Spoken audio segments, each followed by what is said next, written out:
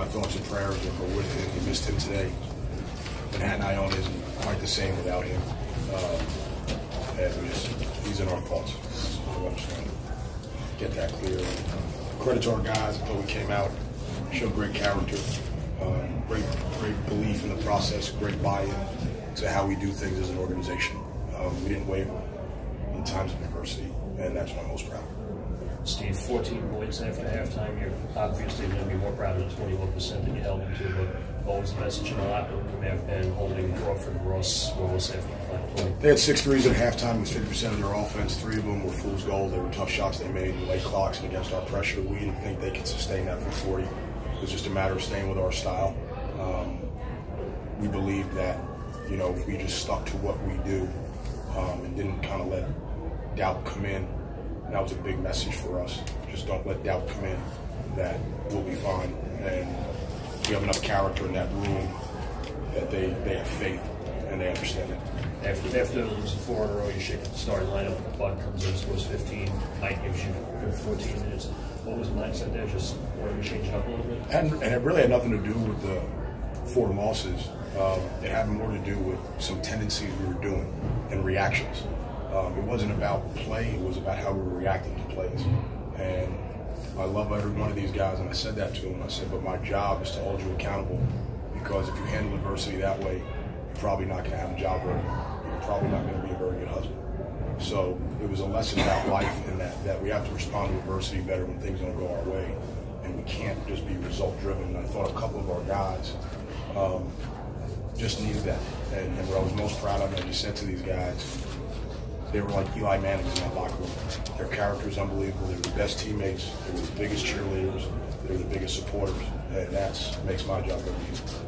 Well, you told me you got a good feel early on in a couple of threes. Is there anything different in Iona this time around that maybe you get there early? Nothing different. You know, just sticking with my game, being positive, and just being a good teammate and bringing to this great group of guys.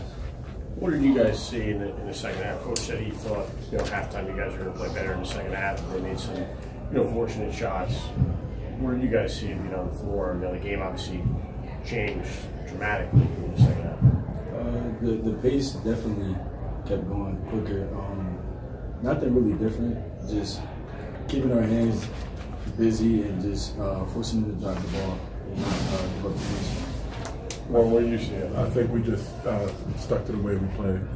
We just stuck with the process and ended up being successful.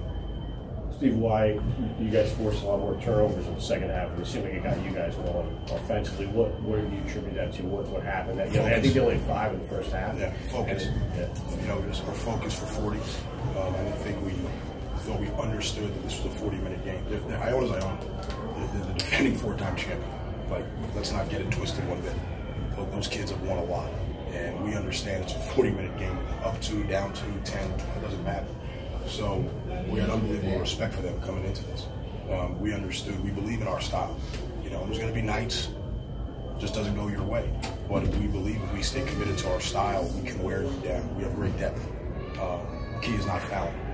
I thought we did a very good job of them get to the line 18 times tonight. I thought that was a big difference. And then we suffocated the 3-point line. Our bigs stepped up early. We forced them to make tough twos, and we'll live with it. If teams make tough twos against us, you have to make about 35 of them to beat us. And we understood that coming in. Steve, 36 hours after St. Peter's Friday night, you come in with Iona, and you've always talked about the mindset about defense, winning championships, and this being Super Bowl Sunday. I remember you talking about Seattle and Denver a few years ago. How much more committed to the process have you seen these guys in the last couple of days? I got to be totally honest. They haven't wavered. The thing we've been talking about is since June, these guys' process has been flawless. Their approach, their mindset, their work ethic, their accountability. We've had some moments under the lights where we haven't reacted the way we typically do. And that happens. It happens. It happens with me. It happens. I just needed to refocus them on how we react to adversity. That was all we did in the last 36 hours. They forgot that message. They followed that message.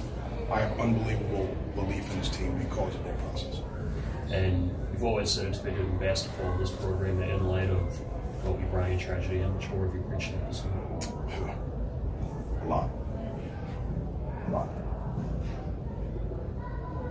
Anything else, guys? Thanks. You guys, I got some